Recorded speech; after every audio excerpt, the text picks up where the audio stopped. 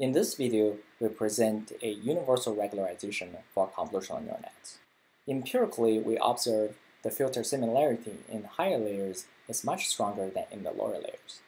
Our hypothesis is that this is partially caused by the highly irregular spectrum of a typical convolutional layer. Kernel orthogonality was proposed and widely used as a regularization. However, it still doesn't provide uniform spectrum.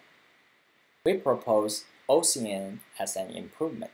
In general, a convolution is an efficient matrix vector multiplication. Given a convolutional kernel K, the corresponding matrix is a doubly block Toeplitz matrix.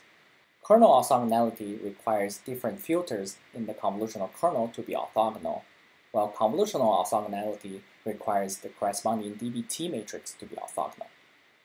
We show that the kernel orthogonality is a necessary but not sufficient condition for convolutional orthogonality. Since most of the convolutional kernel has a very small spatial size, we provide an efficient algorithm to implement this regularization, which only introduces 9% training time overhead.